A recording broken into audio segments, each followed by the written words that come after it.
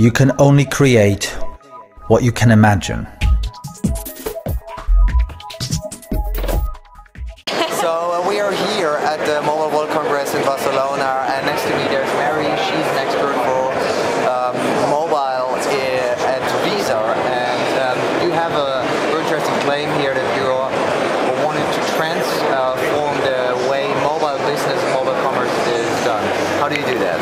What do you offer? Visa for the past 50 years has innovated and really changed the way that people pay.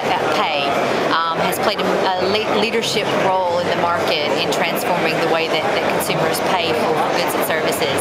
And we see mobile as a technology that can really potentially change and revolutionize the way that consumers pay today and moving forward. So we're looking at developing a number of services. One of the foundations of our Visa mobile platform is a product called Visa Pay Wave, which is contactless, and essentially it enables consumers to use a near-field communications enabled mobile phone and a Visa application embedded on the SIM card to waive and pay for purchases in retail environments. So that infrastructure is being rolled out for cards, and we recognize that consumers take their mobile phones with them wherever they go. They never leave home without it.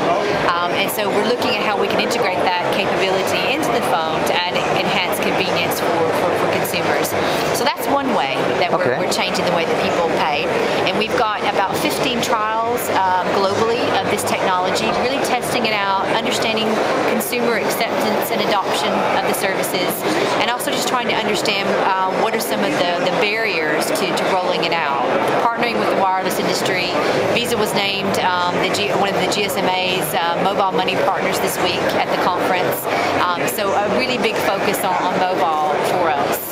So contactless in the physical world is one way that we're enabling mobile payments, but we're also looking at how we can use that same Visa application on the phone to also enable person-to-person money transfer.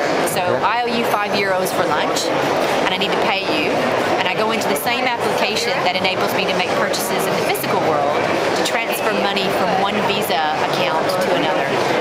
So really trying to make easy, convenient services that are highly secure for consumers. So you said you have a couple of trials at the moment. Are you also active in Asia, like in Japan, or were near-field communications already present? My colleagues in Visa Asia Pacific actually look after a number of those services in Japan. And Asia has been a market that has adopted and embraced this technology for a number of years. So just in terms of our contactless programs in Asia, Taiwan is a huge market. There are a number of trials and services being rolled out in Malaysia, in Thailand, in China, and then of course we have the pioneers of this technology, NTT Docomo, who have already been offering services in Japan for a number of years. The value of Visa is that we bring global interoperability.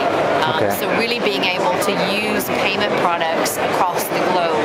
And the same promise will be true with mobile. It's going to take us a number of years to get there, but really what we're trying to do is to engineer solutions for consumers that will enable that global interoperability that people can expect of the Visa brand.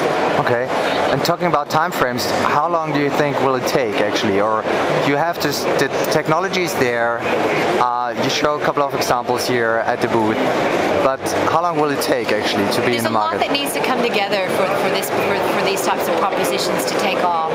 The acceptance infrastructure is of enormous importance.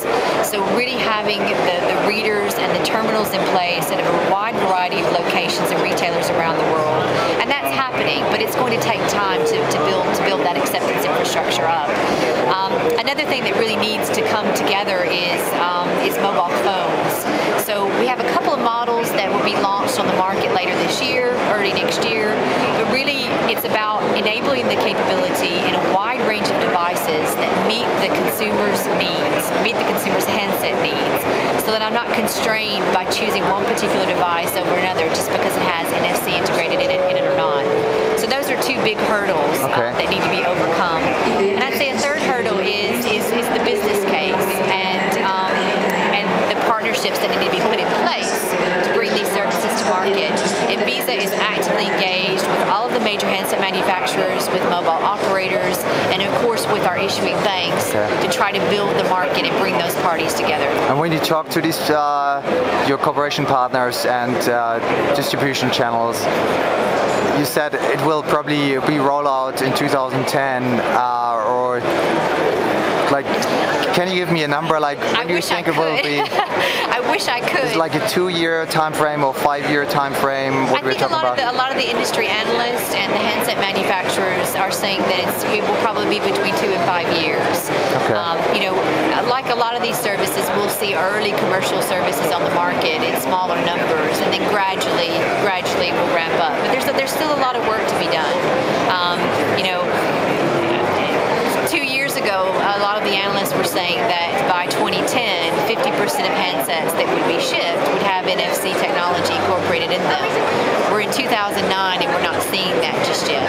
So, you know, it's really hard to say, but there is a lot of momentum in the market, and there are lots of pilots going on globally, and certainly the investment that Visa is making is helping to bring that date a little bit forward. Okay.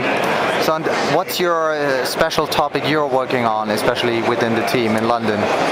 I'm responsible for mobile product development within the team in London, and I'm leading up the development of the business requirements for new products and services in conjunction with my colleagues in Visa Inc. and the Visa team globally. So there's a big focus on near-field communications and contactless, but also this year we'll be looking to engineer person-to-person money transfer solutions. So my focus is really about not only the partnerships that we need to have in place, but also what are the business and consumer needs that we need to incorporate into the products and services that we're building. Okay, great. It was very interesting to learn more about what you're doing. Thank you very much. Thanks. Join the conversation at mocom2020.com.